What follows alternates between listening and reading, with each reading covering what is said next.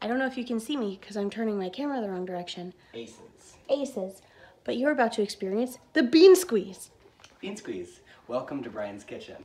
This is the bean squeeze. First, you get some wine.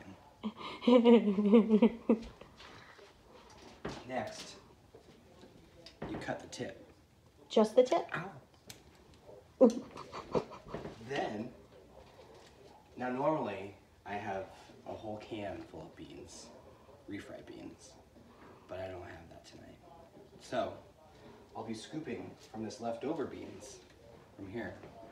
And it's not going to be enough beans because this is what's left over from the can when I made it once before. From your previous bean squeeze? From my previous bean squeeze. Okay. So, the issue is here, that's why I have a spatula, because I have to get as much beans out as possible. Okay? So this is going to take a while. So you can pause the video if you want. We'll pause. Okay. That was part 1.